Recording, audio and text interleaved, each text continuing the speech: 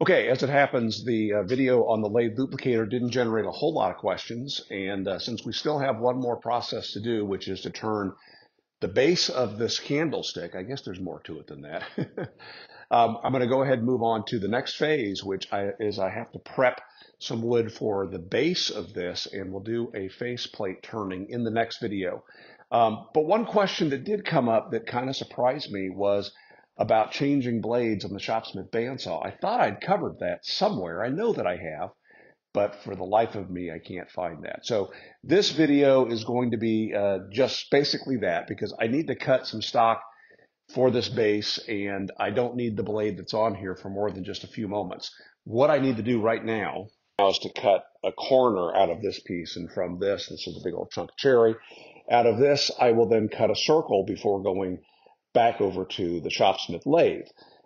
Currently, I have a 5/8 inch or so, maybe it's a 1/2 inch resawing blade, and I will use that right now to make this cut. And then we're going to swap it out for a 1/4 inch blade to cut the circle. So we'll answer the questions about blade change in just a moment.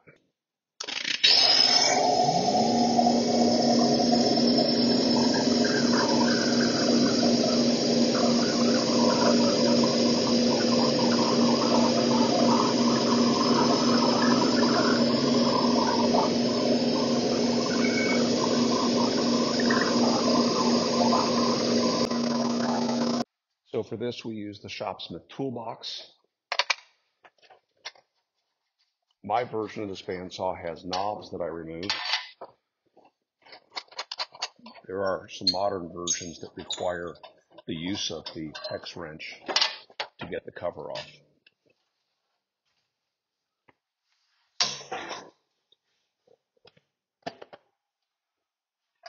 We reduce the tension over here.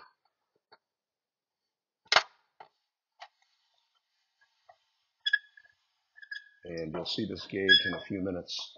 We'll talk about how we get tension on the blade. And notice the wheel is now lowering. I need to pop the insert out, pushing up from underneath the table here. This table has an extension on it, and these rods may be long enough to interfere with that slot. This one, no. Sometimes they are.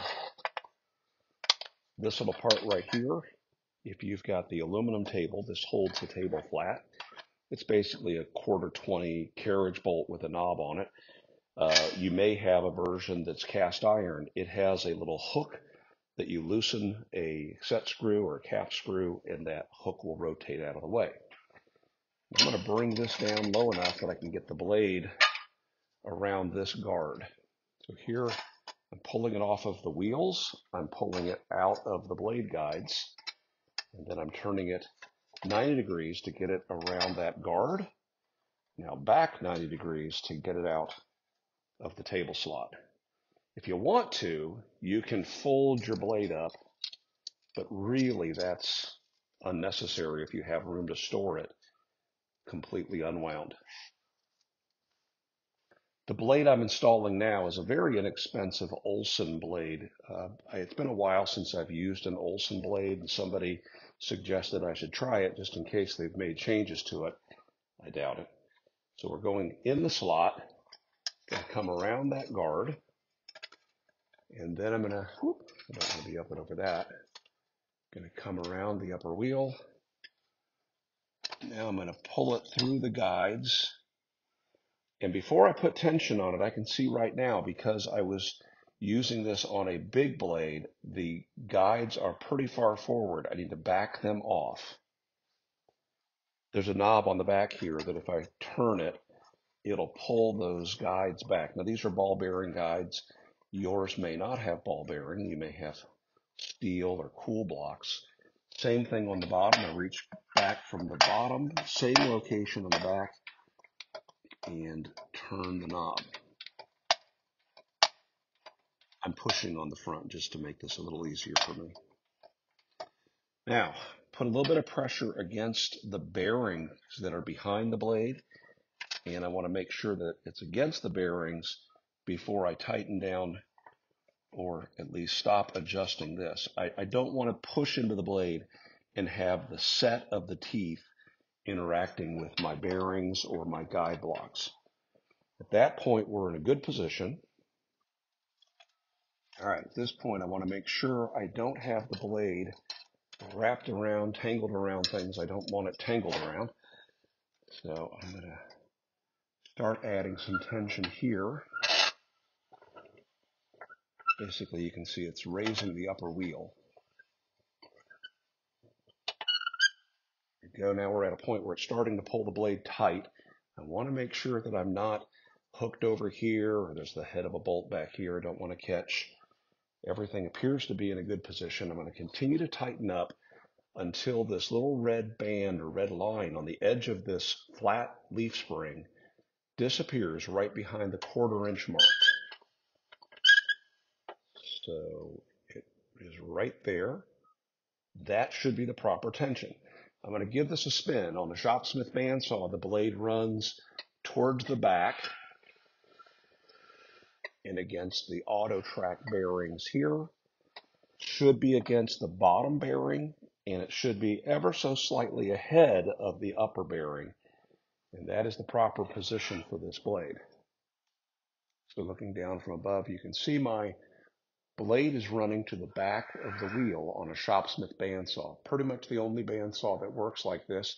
Everybody else's bandsaw, the blade runs to the center, or should be positioned in the center of the wheel. Not so with the Shopsmith bandsaw.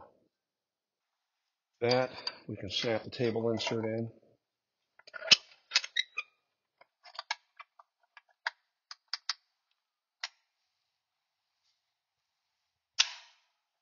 And we'll reinstall the cover. Yes, I'm running 2 different styles of replacement tires on this and another bandsaw just to test them out. So far, I really like the blue ones. The orange ones seem to be embedding with a lot more gunk, but still, they're both working fine. Cover goes back on, and we're ready to go.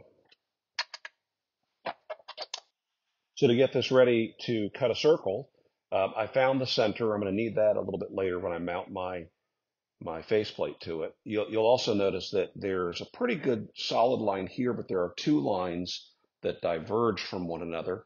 That's because this isn't an exact square. You saw me cut it. But what I did was I just went from corner to corner to corner, and the center of all those lines will be the center of this piece. But now we're ready to cut this out.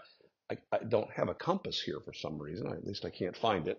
So I just drew it round with something round that I had, roughly the right size. And let's cut this roughly round.